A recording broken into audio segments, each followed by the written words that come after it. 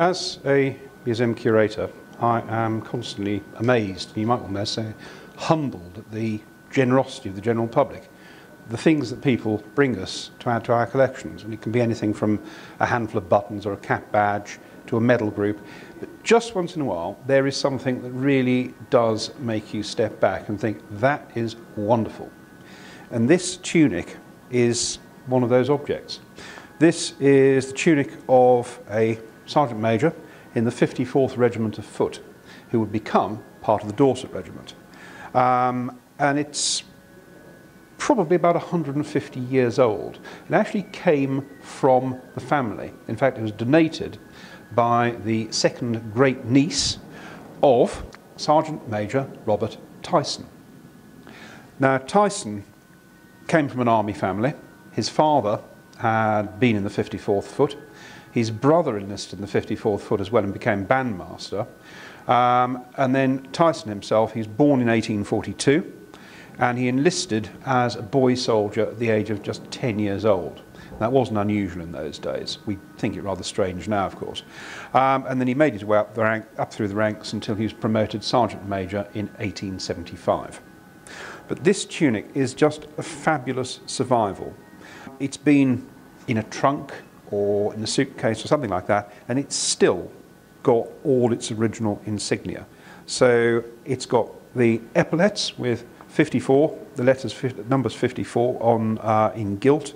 It's got his Sergeant Major's rank insignia. It's got the what we call the collar dogs, the Sphinx with Marabat underneath, which is the insignia of the Dorset Regiment, right down to the medal ribbons, and he's got his Indian Mutiny and his long service medals. There are the ribbons there on his chest. The only thing it's lost, and I think we can forgive this, is one button.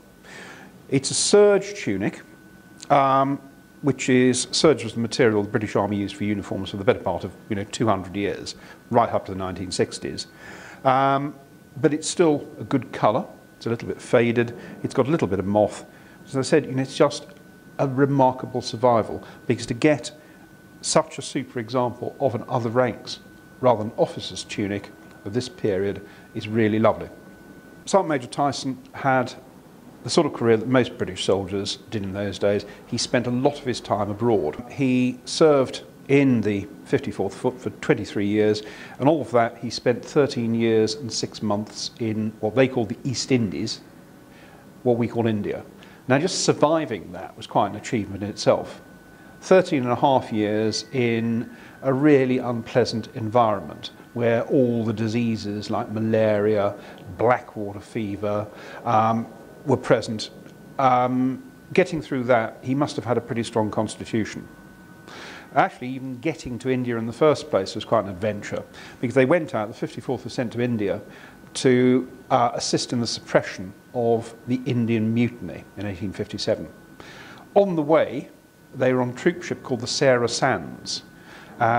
This was a steamer, and they were out in the Bay of Bengal, about 800 miles from land, when the ship caught fire. It was a wooden-hulled vessel. This was not a good outlook, because apart from the 54th, the Sarah Sands was carrying a considerable quantity of munitions, specifically gunpowder. So the soldiers of the 54th had I suppose they had three alternatives really: burn, jump overboard and get eaten by the sharks, or put the fire out. Understandably, they chose the latter, and they fought the fire, they extinguished it, and assisted the crew in bringing the Sarah Sands into port. Now, that was really quite an achievement, so much so that Queen Victoria decreed that the story of the Sarah Sands be read out at the head of every regiment of the British Army. And Sergeant Major Tyson was part of that story.